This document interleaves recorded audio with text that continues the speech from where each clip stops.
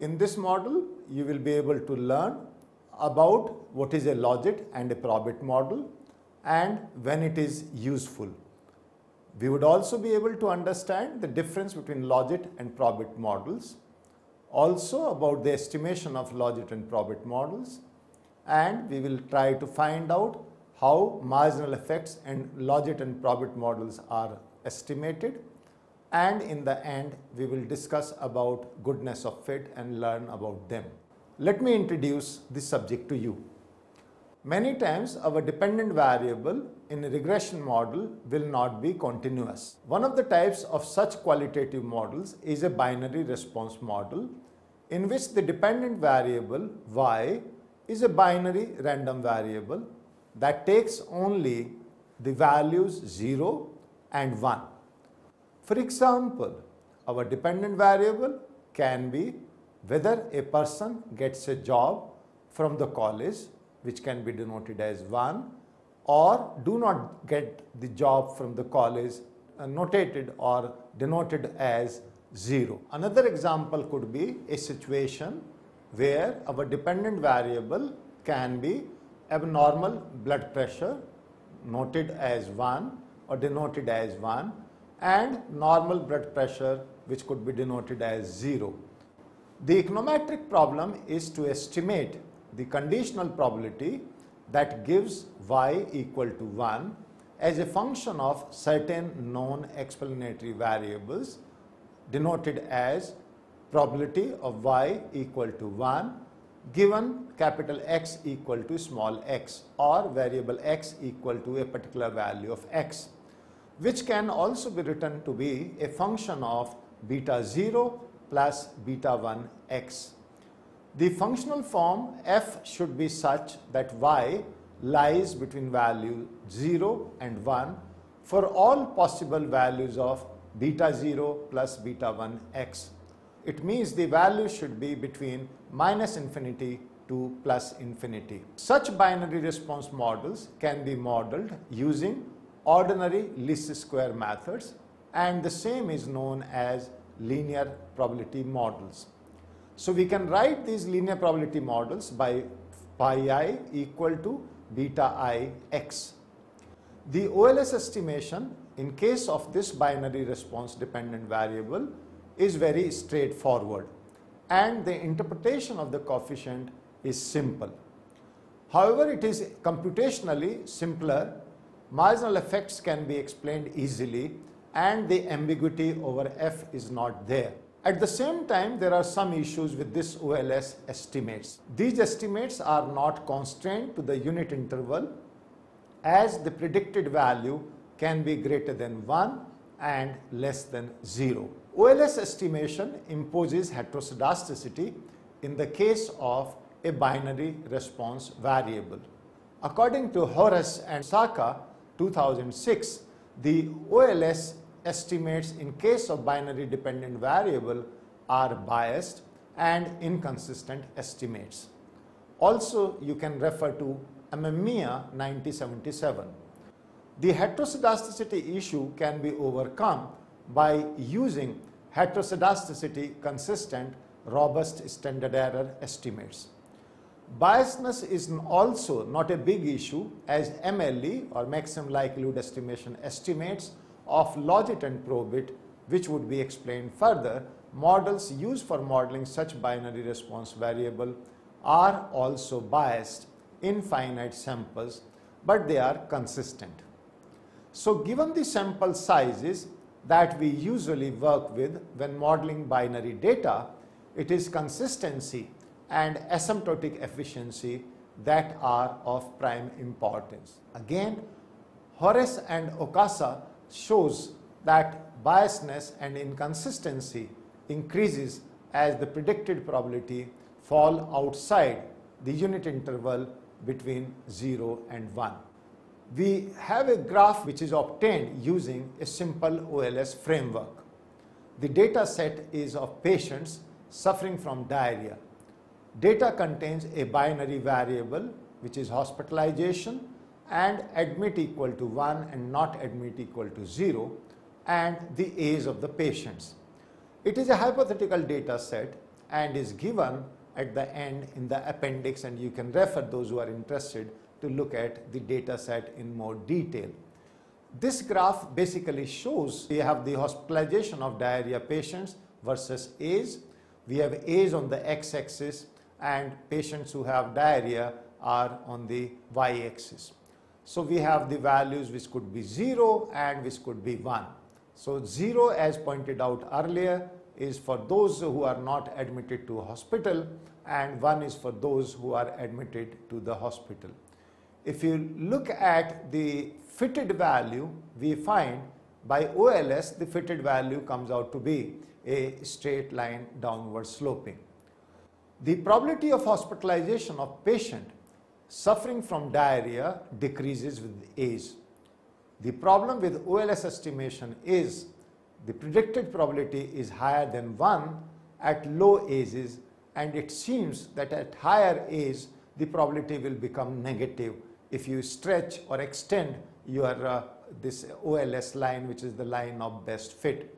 So you can see the left hand end of this line is above 1, and if you extend it, as I said, the line may go the x-axis on the right hand side. Now this points us towards another issue with OLS estimation, that is the probability increases or decreases at constant rate. Horek and Okasa 2006 even suggest that some kind of trimming rule that excludes the values which is making the predicted probability to go outside the unit interval can make OLS estimates unbiased and consistent.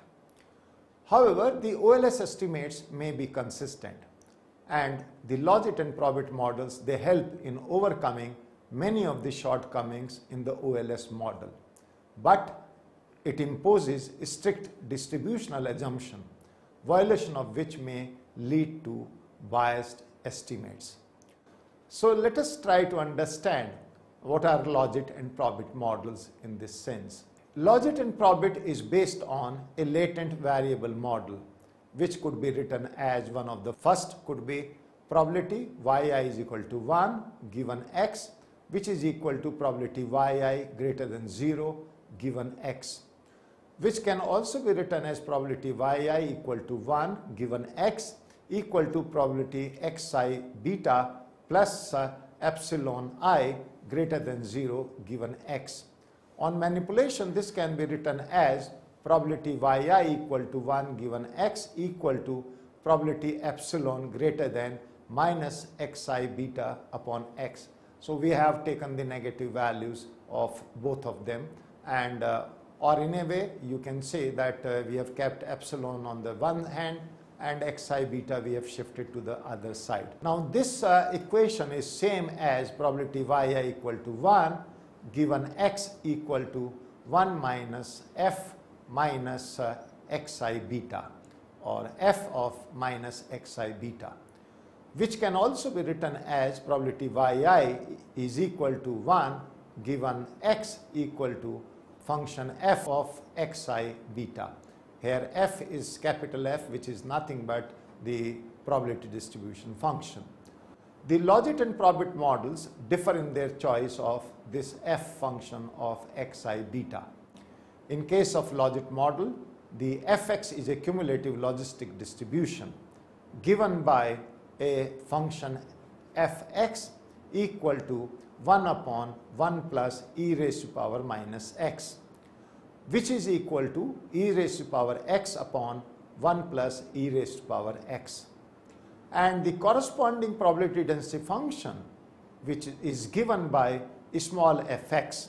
So I hope all of you understand that the density function is written by small fx and the cumulative function is written by capital Fx.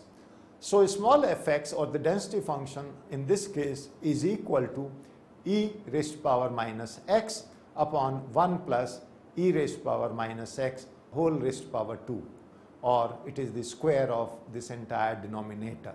In case of the PROBIT models, the fx, or the cumulative normal distribution, is given by fx, capital Fx.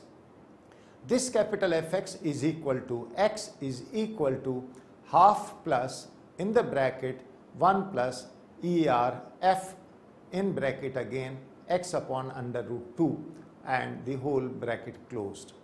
And the corresponding probability density function is given by small fx, which is density function, is equal to 1 upon root 2 pi e raised to power minus x square by 2. So we have this graph in which we have the normal and logistic cumulative distributions. We have one for normal, the second is for logistic.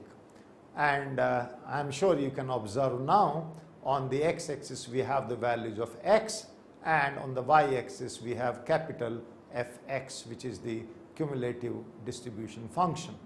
And we have the corresponding graphs, which is based upon 10,000 observations. The graph above gives the cumulative logistic and normal distribution. The logistic distribution gives a higher probability in the beginning. That is because the logistic probability density, which can also be seen in graph, has fat tails in comparison to the normal distribution. Let's now look at graph. And in this graph, we have the normal probability distribution and we have the logistic probability distribution. And again, we have on the x-axis the values of x and the values of fx on the y-axis, which is also again based on 10,000 observations. So the lower graph is a logistic distribution graph, whereas in the blue, which is the almost upper graph, is the of normal distribution. So how is the estimation done? In estimation of both logit and probit is done through maximization of log likelihood of joint density as we give it. Fx is a logistic distribution in case of logit model and is a normal distribution in case of probit models as explained above. The optimal value of beta vector is the one which maximizes the log likelihood. Once the beta is obtained, the probability can be easily obtained through the respective density or distribution, as the probability of the area under the probability density curve corresponds to beta xi, or value obtained from the cumulative distribution corresponding to beta xi. So what is joint density? Joint density can be written as small f y given x and beta and is equal to phi I, which is a symbol for product, which means multiplication of f into xi beta raised to the power yi into 1 minus f xi beta whole raised to power 1 minus yi. If you take the log function of this, we get the log likelihood, which is denoted as ln L. It comes out to be equal to sigma, which is summation over I. I could take the values from 1 to n or 1 to infinity, and this summation is of yi into ln f xi beta plus 1 minus yi ln into 1 minus f xi beta, where in case of logit model f xi beta is nothing but is equal to 1 upon 1 plus e raised to power minus xi beta. So our log likelihood function comes out to be equal to e raised to power xi beta upon 1 plus e raised to power xi beta. Similarly, in case of probit model, we get capital F xi beta equal to x is equal to half plus bracket starts 1 plus ERF in bracket small bracket xi beta upon root 2. So a small bracket is closed and the big bracket is also closed, which is the middle one.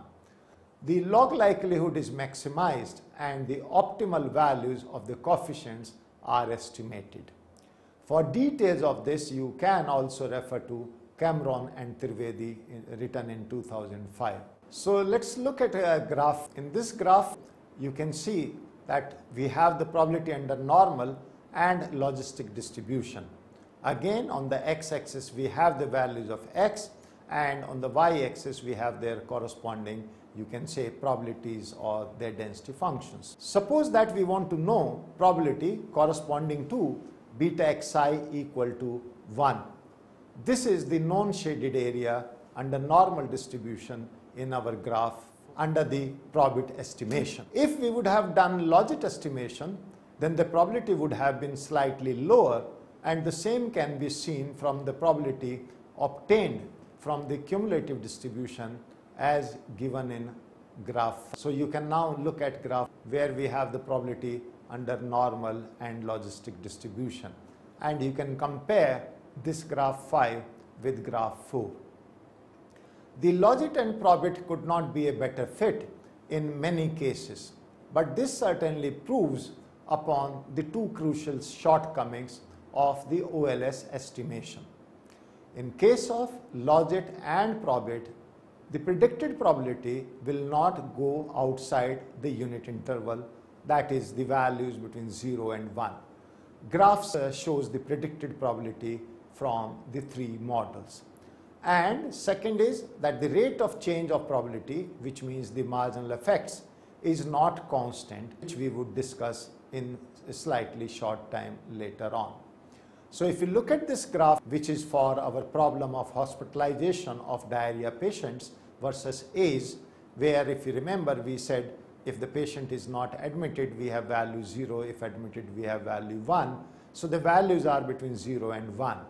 And if you look at the three graphs which are for the linear probability model, we have for LOGIT model and PROBIT model, then you can see for linear probability model the curve is going above 1, whereas in the other two cases the curve is within the limits of, or both the curves are within the limit of 0 and 1. So that way you can see the advantage of LOGIT and PROBIT models over the linear probability models. Having understood this, let us now try to understand a concept known as odd ratio. The coefficient beta can be understood in terms of odd ratio in the case of LOGIT model. This is defined as phi I is equal to f xi beta, which is equal to epsilon raised to power bix upon 1 plus epsilon bix. Define odd ratio OR as phi I upon 1 minus phi I, and this gives us the odd ratio as phi I upon 1 minus phi I equal to epsilon raised to power beta I x. If you take the log of this, then ln phi I upon 1 minus phi I comes out to be ln OR, which is odd ratio, and this comes out to be equal to beta I x. From above we can deduce that change in log odd ratio is beta j when xj changes by 1 unit in case of LOGIT model. In case of PROBIT model, when xj changes by 1 unit, z values changes by beta j unit, and explaining this is a bit difficult in comparison to the LOGIT model. Therefore, let us try to understand now from this the impact and the estimation and calculation of marginal effects. Marginal effects are nothing but instantaneous rate of change, and you compute them for a variable while all other variables are held constant. So marginal effects are basically the change in probability due to change in xj, and can be denoted as derivative of phi I upon derivative of xj. Calculating marginal effects is very straightforward in case of OLS estimation, as beta j itself represent the marginal effects. Remember, in case of OLS estimation, the rate of change of probability is constant. But in the case of LOGIT and PROBIT model, calculating marginal effect is not so simple, and you will find that the marginal effects are not that straightforward, as the change in probability due to a change in xj is not constant. The approximate marginal effects at the mean value of the covariates are given by which is derivative of phi I upon derivative of xj, or derivative of phi I with respect to derivative of xj, is equal to beta j into phi I into 1 minus phi I, or this symbol you may also call it as pi I. For binary independent variables, marginal effects measure discrete change. That is, how do predicted probabilities change as the binary independent variable changes from 0 to 1. For categorical variables with more than 2 possible values, which means, say for example, the religion, the marginal effects show you the difference in the predicted probabilities for cases in one category relative to the reference category. So for example, if religion was coded as 1 for Catholic, 2 for Protestant, and 3 for Jews, and 4 for others, the marginal effects for Protestant would show you how much more or less likely Protestants were to succeed than were Catholics. The marginal effects for Jews would show you how much more or less likely Jews were to succeed than were Catholics, etc. So keep in mind that these are the marginal effects when all other variables equal their means, and hence the terms MEMs. The marginal effects will differ at other values of x. So marginal effects for our example is given in our table 1, where we have the models as LOGIT, PROBIT, or linear probability models, and we have the marginal effects of A's. And for our model, you can see these values are different. For LOGIT, it is minus 0.029551. For PROBIT model, it is minus 0.028847. And for linear probability model, it is minus 0.023661. Now, this table gives the marginal effects at means.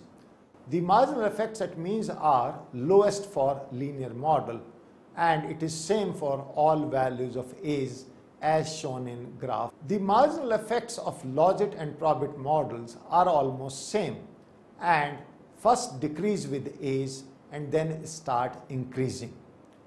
This makes sense in case of our example, as in the beginning the marginal effects of A's decreases in beginning and becomes negative, but after a certain age the marginal effects of age start increasing and becomes positive.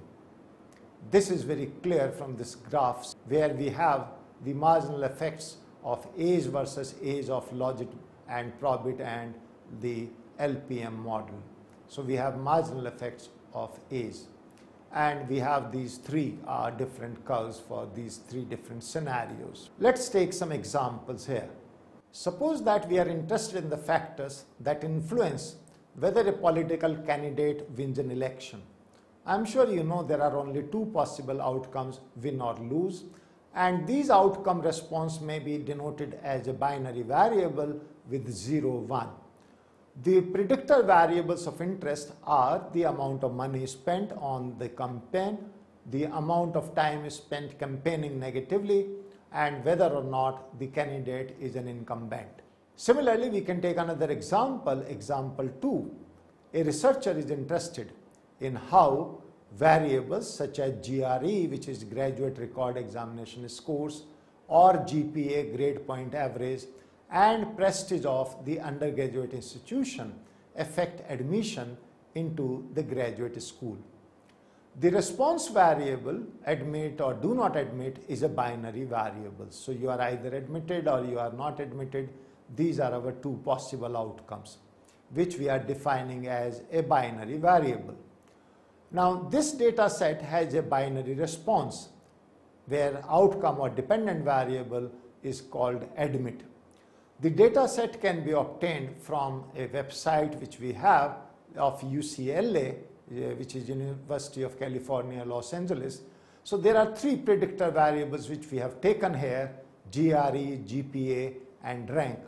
And we will treat the variables GRE and GPA as a continuous variable, which means it can take any possible value.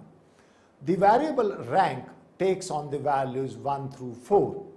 Institutions with a rank of 1 have the highest prestige, while those with a rank of 4 have the lowest. So we have a kind of a ranking from 1 to 4. Now we are interested in understanding how GRE, GPA and rank affects the probability to admit of a child or a student.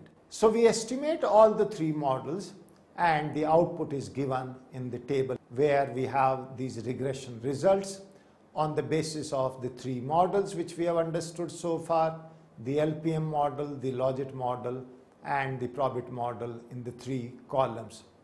And on the left hand side in the first column you can see we have GRE, GPA and we have the rank and we have four possible values: first rank, second rank, third rank and fourth rank. Then we have the constant and we have the n, which is the number of observations in this case, and is equal to 4000. The results are presented before you in this table and we can see the interpretation. Along with all the values of the coefficients, we have given the t statistics in the parenthesis to understand whether they are statistically significant or not. And the p-values are also given and they are denoted by a single star, double star and 3 stars.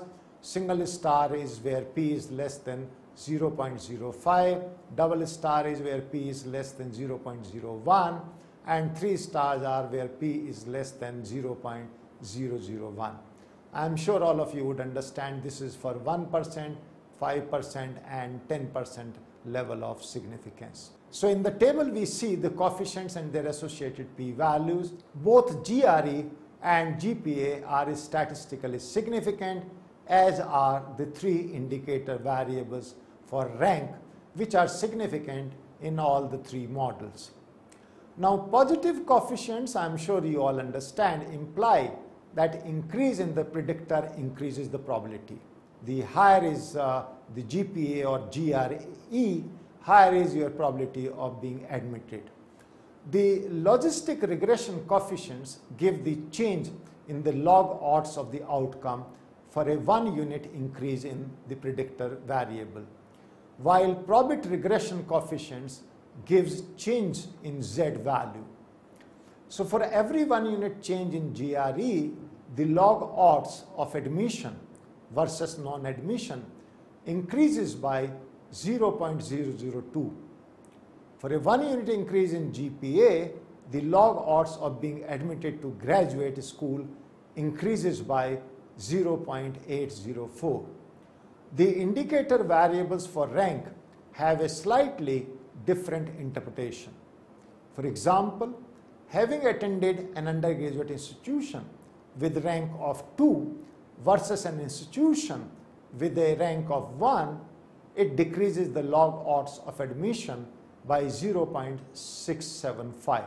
The regression coefficients in the other models can be explained similarly. Let's now look at the marginal effects at means. We have table 3 for that, in which we have the LPM model, again the LOGIT and the PROBIT models, and we have these marginal effects of GRE, GPA, rank 2, 3, 4, and rank 1 is our benchmark category. This above table gives the marginal effects at mean values of the predictor values. These marginal effects have been calculated at the mean values of the given and other predictors. The marginal effects must be used to calculate the change in the probability for small values of change in predictor variables. For large change in the predictor variables, it may not give the accurate results. You have to understand this, which can be shown on a graph and basically shows you all these three different models and their predicted values. So we have predicted probability versus GPA for rank 4 in this diagram for all the three models. And you can see the differences in the predictability done by these three models. Similarly, we have graph which is for rank 4, again for predicted probability versus GRE. So earlier we had GPA, in graph 9 we have GRE. So having understood all this, let us say that the above graphs 8 and 9, they gives the predicted probability for admission at GPA and GRE, as GPA and GRE score varies for rank 4 while other variables are kept at their mean value. This means in graph 9 it gives the predicted probability of admission at different values of GRE score for rank 4 and mean value of other predictors. Once again, I am sure you can see that the linearity in the OLS predicted probabilities and non-linearity in the predicted values of LOGIT and PROBIT models. So I am sure this is clear that how OLS gives you a linear kind of a relationship, whereas the LOGIT and PROBIT models, they give you non-linear relationships. That is the major difference between these models. So the important thing to see from here is that the predicted probabilities from both the LOGIT and PROBIT are almost same, and the difference arises for very low and high values, and that is because of the differences in the tails of the logistic and normal distribution. At mean values of GPA and GRE, even the OLS predicted probabilities are same as of LOGIT and PROBIT models. This makes choice of a correct model a tough choice, as to be explained later on.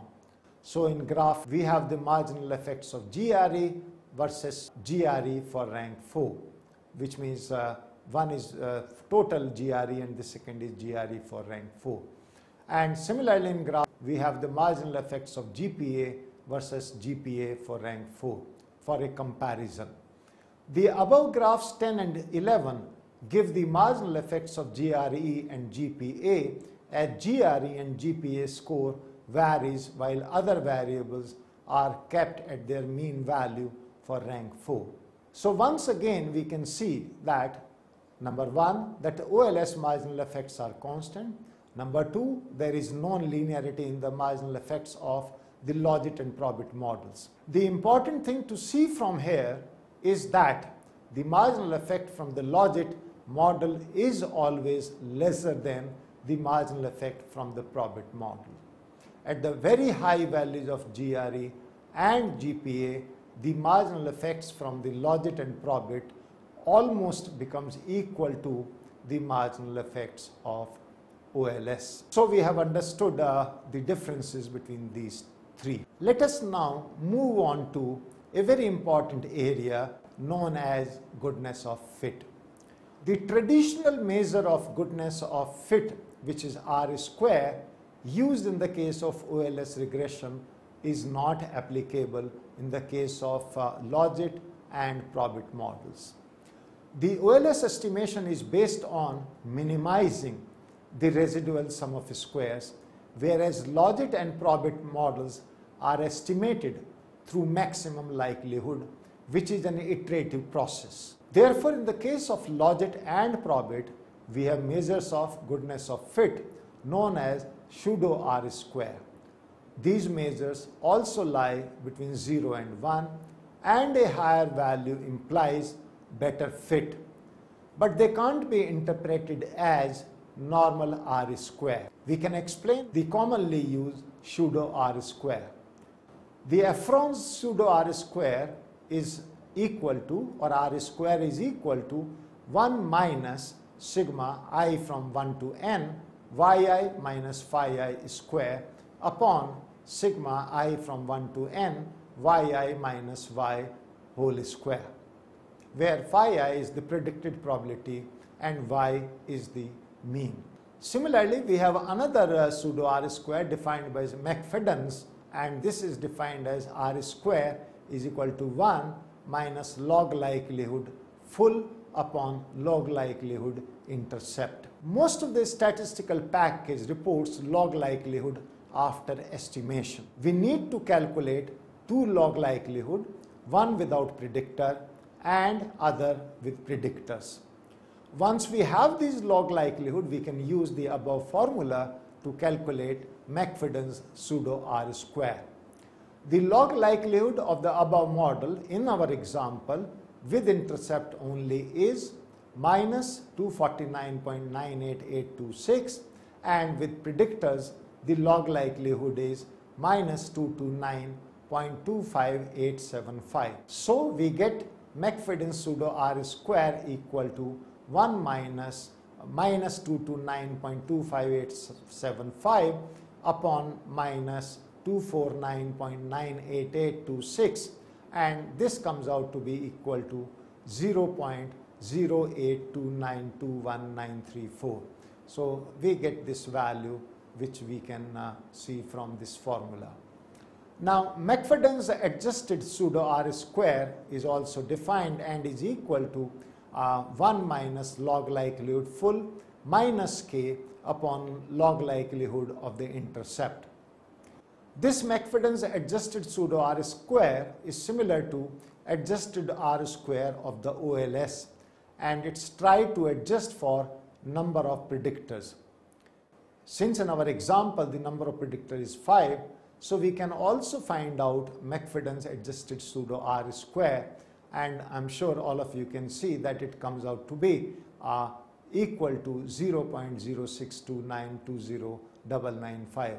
Now similar to this, we also have Cox and Snell's pseudo R square, which is defined as R square is equal to 1 minus log likelihood of intercept upon log likelihood full multiplied by 2 divided by n. Now this ratio of log likelihood of intercept upon log likelihood full with power 1 depicts the improvement of full model with predictor variables in comparison to the model with intercept only. So the lower the ratio, greater is the improvement.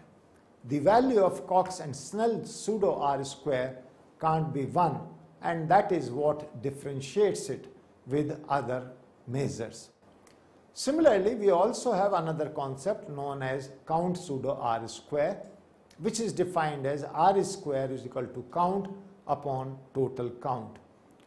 We have given you a count table where we have the values of 1 and 0, our binary variables. We have the counts of plus and minus values, and you can see in this table we have the total of the 1 counts and the 0 counts, and similarly the totals of the plus and the minus counts. And our total is 400 as we said earlier. Now after the estimation of the model, we can calculate predicted probabilities. Most of the statistical package offers the features of estimating predicted values after the regression model. Once the predicted probabilities are there, we will use these to construct a binary variable of 0 and 1. We choose a cutoff predicted probability of 0.5, and those having less than this value are given 0, and those get more than 0.5 are greater, and or which means they are greater than 0.5, they are given the value of 1. So once this binary is ready, we match this binary with the actual, and matched 0 and matched 1 are counted. We divide this count with total count to get count pseudo R square. Most of the statistical package offers count table, which is obtained from the statistical software. In this table, plus sign refers to the number of matches between original and predicted binary for 1, and minus sign refers to the number of matches between original and predicted binary for 0. Sensitivity is a proportion of the ones that are correctly identified, which is in this case 30 by 127, and is equal to 0.2362200472. Specificity is the proportion of zeros correctly identified, which in this case is 254 by 273 and comes out to be 0.93197279. The proportion correctly specified, also known as the count R square, is therefore equal to 254 plus 30 divided by 400 and is equal to 0.710. Similarly, we can have adjusted count pseudo R square, which is defined as R square is equal to count minus n upon total count minus n. The count r square can be misleading values under certain circumstances. So in a binary model, one can easily categorize at least 50% of the cases without the use of predictors, variables, by choosing the most common outcome. The count r square needs to be adjusted by the largest row marginal total. In our example, the adjusted count r square is equal to 30 plus 254 minus 273 upon 400 minus 273. Now this comes out to be 14 from the numerator and 127 from the denominator and is equal to 0.087. We can say the adjusted count is percentage of match above what can be done by guessing. So let us now summarize what we have learned in this module. What we have learned is that LPM avoids the risk of misspecification of the link function, that is whether logit or probit to use. The estimated marginal effects from the LPM, logit and probit models are usually very similar, especially if you have a large sample size. There are complications with logit or probit if you have endogenous dummy regressors. In the linear regression model, certain types of misspecification has only mild implications of our inferences. However, these results change if the model is nonlinear in the parameters, a fact that is well known. More specifically, these results change for the worse in the context of such linear models as logit or probit or tobit, etc. The choice between the logit and probit is a tough one, and it mainly depends upon, like any other econometric modeling, on knowledge of the response distribution, theoretical considerations, and empirical fit to the data. From the point of view of your substantive theory, if you are thinking of your covariates as directly connected to the probability of success, then you would typically choose logistic regression because it is the canonical link. However, you will find that if you want to understand and take the following example, you are asked to model high blood pressure as a function of some covariates. Basically, we are interested in understanding how various characteristics affect blood pressure. Now, blood pressure is normally distributed in the population. It seemed prima facie, and even medical evidence suggests something similar. But during the experiment, we recorded the blood pressure as a binary variable, that is 1 for high blood pressure and 0 for normal blood pressure. What we are observing as binary variable is actually observation from a hidden Gaussian distribution, and in this case, probit would be preferable a priori for theoretical reasons. Lastly, note that the empirical fit of the model to the data is unlikely to be of assistance in selecting either logit or probit, as the shapes of the link functions in questions don't differ substantially. But still, we can test whether logit or probit is a better fit by various post-estimation model selection tests.